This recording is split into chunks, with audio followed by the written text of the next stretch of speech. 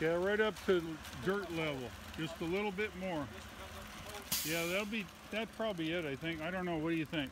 Just a little more, probably. Just a little bit. I'm gonna run some more out the wheelbar.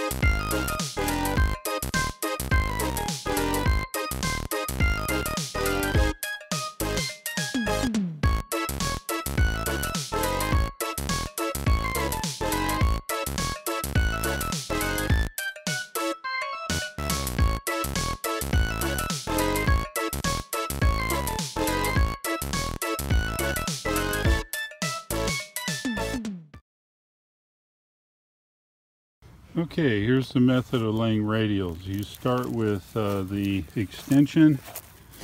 You have 65-foot measure directly back to the radial plate in line with the vertical in the back. You come out 65 feet. You stick your screwdriver in the ground, and then over 6 foot 9.5 inches is the next place for the next radial, and that's how you go around the circle laying radials here. Okay, so here's how we put down a radial. There's the roll of radial wire.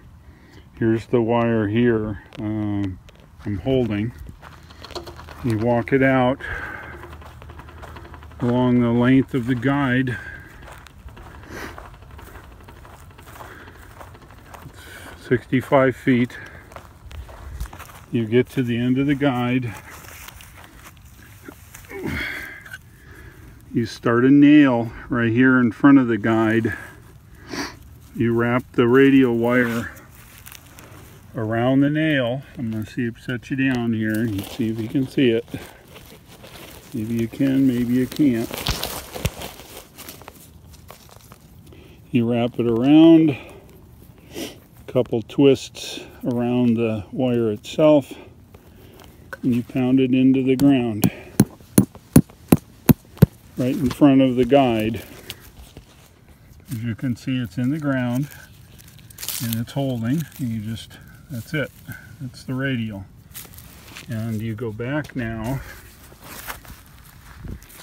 to the back where it's attached to the radial plate.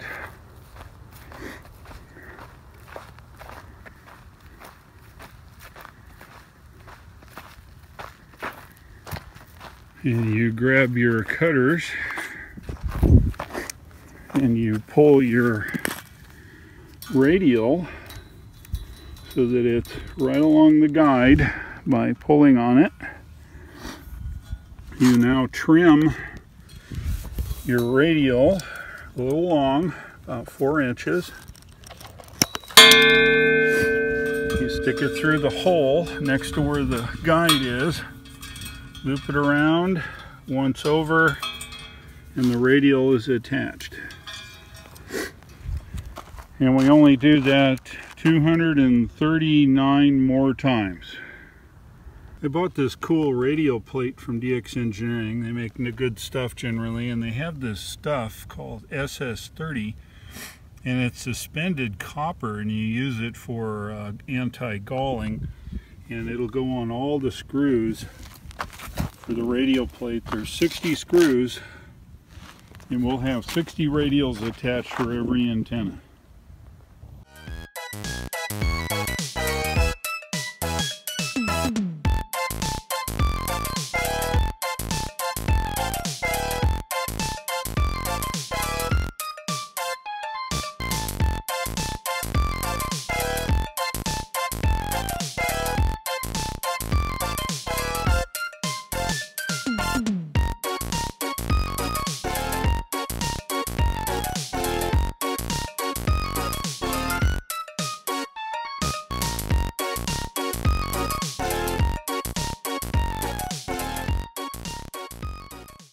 Another one. Fromage. That's right. Zoom in on what you're working on. Yep.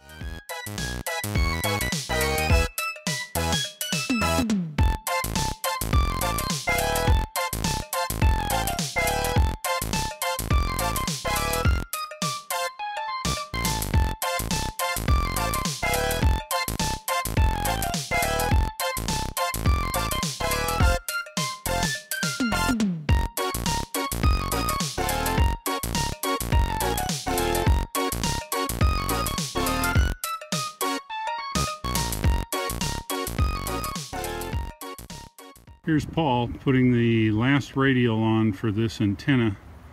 This is, pull a little tight, would you? This is the last radial that we did on this antenna, and this is radial number 60. And I just got to show you something. This is our end of that radial. And this is our 6 foot 9.5. I want you to look at this. This was the first radial that we put in. We're within 3 inches all the way around this 65-foot circle, and you can see for yourself that everything matched up, and this is attributed to George W4BUW and his mathematics skills. Thank you, George. It's my #1 helper. Say something, Paul. It's a lot of work, but it's really going to be worth it. We hope so, right? Yeah. All right, so this is what it looks when you lay 60 radials on a 60 radial plate. There's 60 holes, and as you can see, they're just looped in and around, which is fine, because what we're going to do now is, or I'm going to do, is I'll dress them up, put terminals on everything, and finish this one off. This is the southeast antenna, and we only have 3 more to go. How about that? This is the radial tie wires and how we did it. Wrapped it around. We're going to come back and resistance solder it. Each one has a 6-inch galvanized nail just to hold it in place. As you can see, they're all tied up all the way around in the cross ties, so that the radial for each antenna does not cross over and cause trouble. This way everything is solid and it's the same ground plane. As you can see, the radials are down and they glisten so nicely in the sun.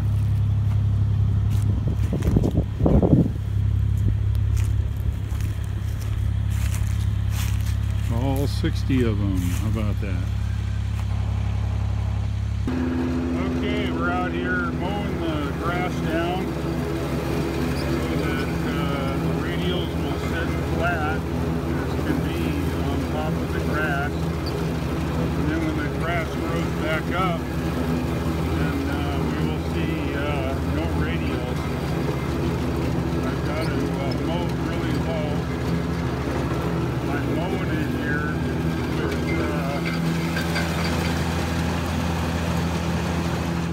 1.5 inches, so it's pretty low. Anyway, Paul's coming over today and we're going to lay out some more radials today.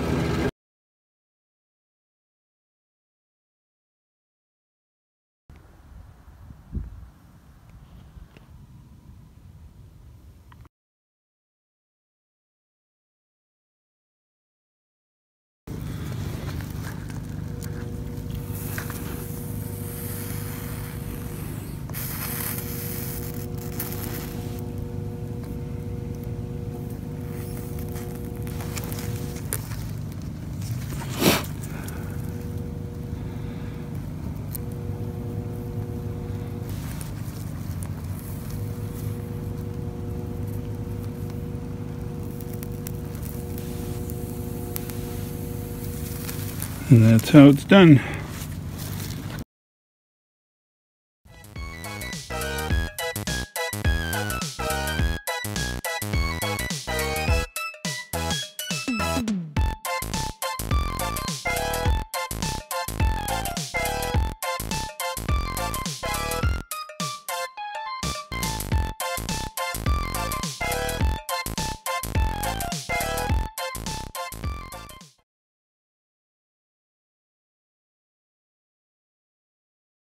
This is what the first 20 of the radials look like, terminated using the SS20 copper stuff. You stick the bolt from underneath, stick it above, and dress your wires into the radial plate.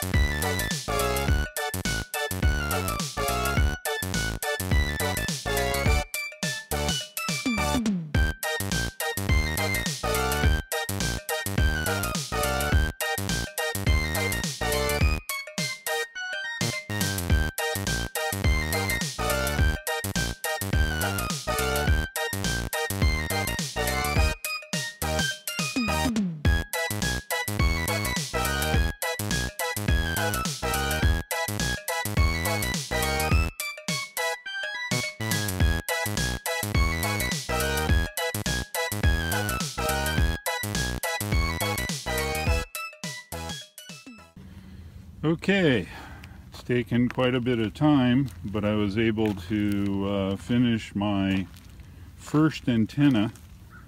60 connections, ring terminals on each soldered, and it's all dressed up.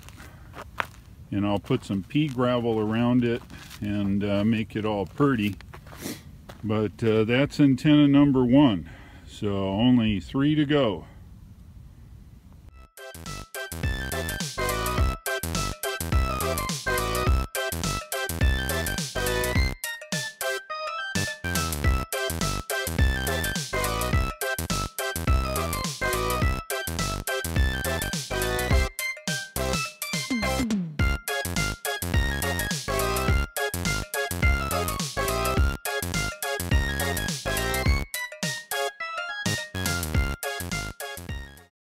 Okay, antenna 2, the northeast antenna, is now complete. The radial ring is 60 radials terminated on it. That makes 2 antennas down and 2 to go. Not bad, but it's a lot of work. Each position is terminated with a 1-inch stainless bolt, a washer, an internal 2 stainless lock washer between the terminal and the radial plate, so it makes good contact, and everything has Jet Lube 30 on, which is kind of a copper looking deal, and that's supposed to protect and make good conductivity. Okay, this is antenna 3. This is the northwest antenna. It is now terminated, all 60, and we're on to our last antenna, which will be another 60. It's all done. Okay, antenna number 4, radials terminated, and we are ready to roll. Put the antennas up now. This one was particularly hard, only because you had to reach all the way over across by the fence, but it's all done now. It's looking good. Today's the day we assemble the 4 antennas. Richard's coming over, WD4CBA. And as we build them, we'll put them up here on the sawhorses. Here Richard and I are putting together the bottom section. The master toolmaker at work, putting the bolts in the bottom section so we don't misplace them. We're at the hose clamp section, trying to figure out where what goes where. We've got the bottom stuff bolted together, and now we've got to hose clamp all this junk together.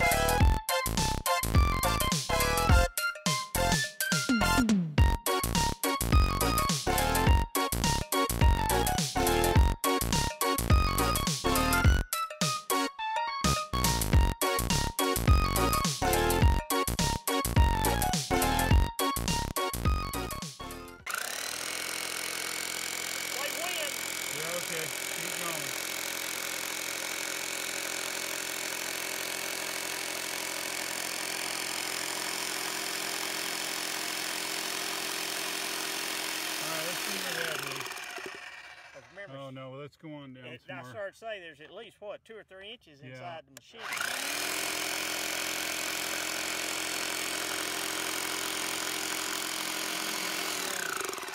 I'm going to hit that nail. Yeah, I think if you can go a little more, let me move the nail. Okay, yeah, if you can do that. Just stuck it. It's just stuck there. Okay. Yeah, I just, for radial. So the nose touches the dirt, okay? Just a little. That's good. Perfecto. How about that? Wait for you to talk. Okay, we're ready to roll. Here's how it goes in the ground.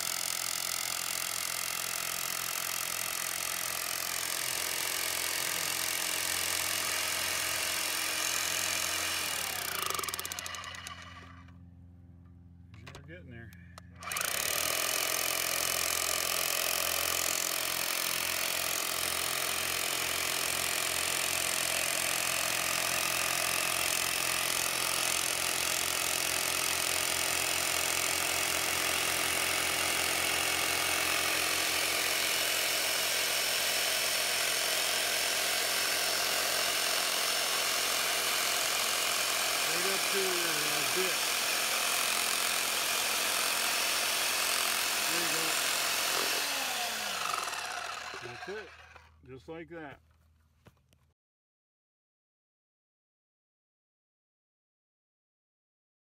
Okay, these were assembled yesterday. There's 4 identical DX Engineering antennas.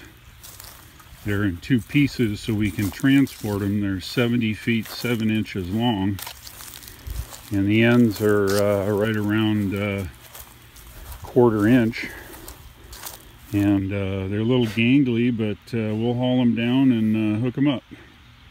You are ready to go, nice and easy.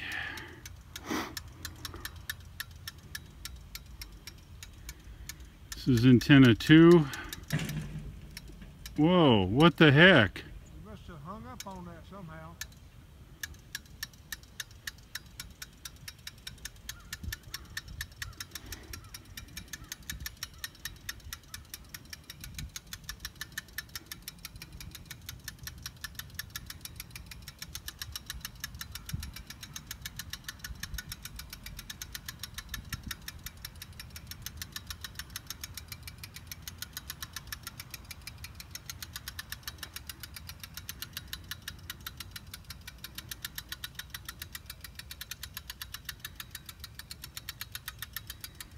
And there you go. 70 feet 7 inches of wonderful antenna up. Alright, so here we are. Richard the master cranker upper. This is antenna 2, it's up. As you see, antenna 1 is up. The winch makes it very easy to crank it up. It's a boat looking winch. You hook it on the antenna. Now our next step will be to reinstall the bolts that secure it. Down below, of course, is the pivot and all that. So there you go. Another antenna in the air. Okay, this is what it looks like when we lay the radiators down. They crisscross near the center. I've lowered each one of the antennas down in preparation for tuning. And that leaves one up, and we'll do some tests on that now. Make sure it's on frequency and where it needs to be.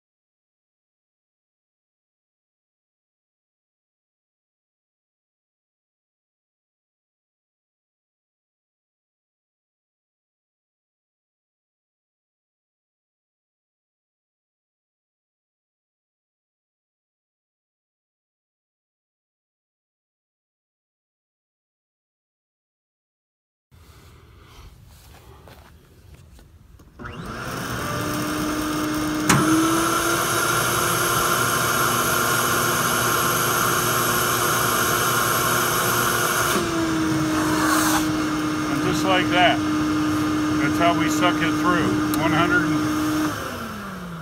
170 feet of 1-inch conduit with our trash bag as the shuttle, and here's our pull rope all ready to go. So now I'll hook the cable on the other side. When my assistant gets here, we will pull the cable from the other side here to the center of the foursquare using this. And I'll also tie an additional one so that I can use it for a pull rope later on should I need to pull any kind of line or extra wire or something through the conduit.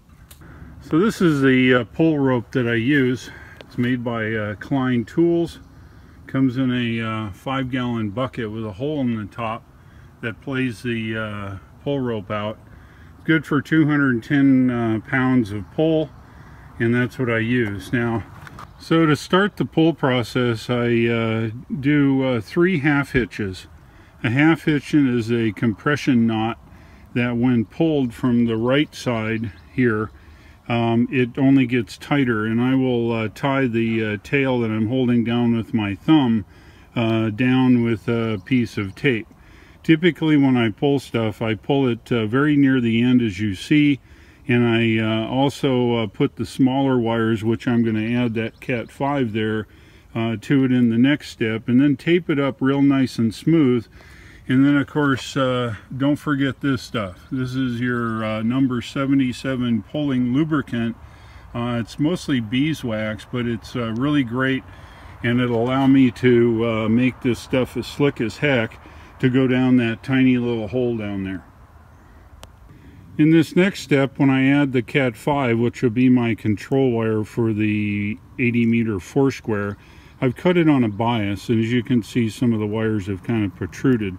But I'm going to put it onto the big coax here and turn it and tape it down as flat as I can get it right along this RG8 size.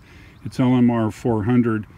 And I'll tape the whole thing up so it's nice and slick going through the cable. And last but not least, I'll tie another piece of this pulling rope onto it so I can pull a new pull rope through at the same time. Okay, I've started the tape job. As you can see, it's right up close to the edge, kind of making a cone where the pull rope comes through it. If I can get it in focus, where the pull rope comes through it. And when you tape something, don't use the bargain basement crappy tape you get for 25 cents a roll. To use some decent tape, because if this fails someplace along the tube, you have to redo it all again.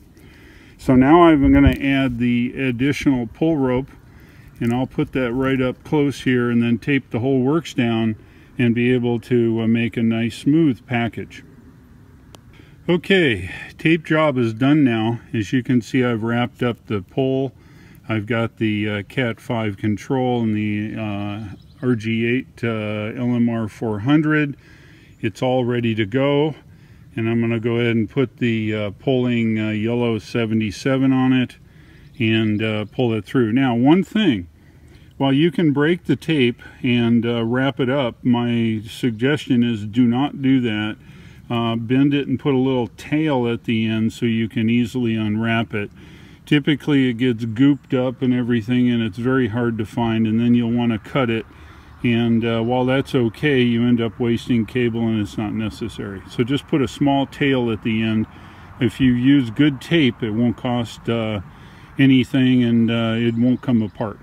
Okay, so I've folded over the end of the tape now, and I'm just going to push it down tight and wrap it around, and as you can see, or not, it leaves just a little tail at the end, and since the tape is wound helically, it's not going to come off on you.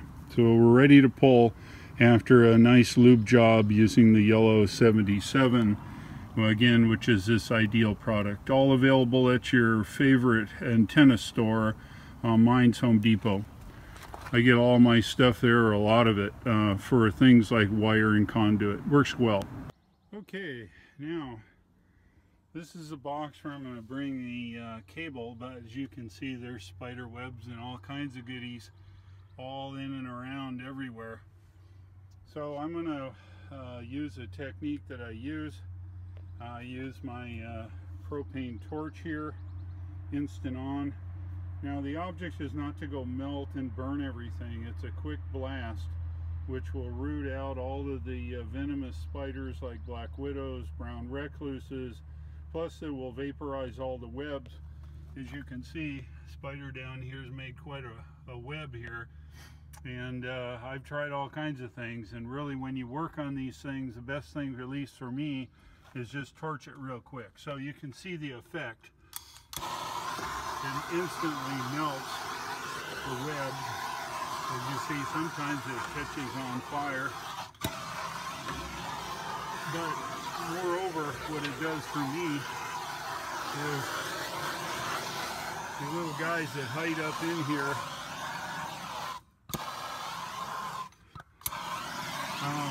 will go somewhere else. that flying around my head? Who knows what? Okay.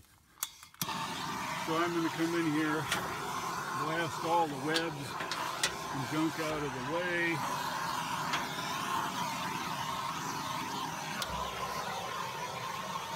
See, without really burning anything. Hot blast of torch will usually clear up just about all the junk in here. And if there are any kind of spiders, they'll have gone somewhere else by now. A little blast here and there. And that pretty well gets rid of it. Now this is the middle of winter, so most of them are probably dead, but in any case it's good measure to do it. And you can see it didn't even hurt the little ladybug that's hanging out in here. So there you are. Well, there you have it, about 180 feet of pull. We were able to pull it through, and came through well. As you can see, what we talked about earlier, the pulling snot, aka number 77, pulled just fine. Even the little end that we left on the back here is ready to be removed and untape the whole banana. So it works out pretty well. My assistant, be my wife, she's on the other end feeding it. So it worked out well today. Alright, so here's the side that we pulled from. It's not a lot left of the 200 foot. So I'm guessing it's, yeah, about 170 feet maybe in the tube. And here's the hole. And you can see I've got the new pull rope in it, ready to pull.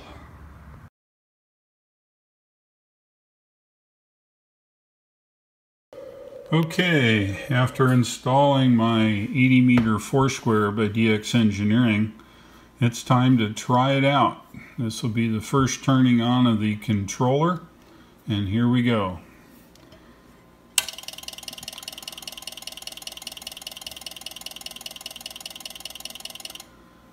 Goes through an exercise, and that's the LEDs. This will be channel 1, channel 2, or excuse me, northeast, southeast, southwest, and northwest. And this is the omni button, where we have omnidirectional direction of the antenna. So it looks like it's working. Now I just got to use it. All ready to roll here. As you can see, there it is. The antenna's in the wind. They all bend with the wind pretty easy, and hopefully they're not going to go anywhere. So this is the K4 Sugar Victor 80 meter transmit Foursquare in action.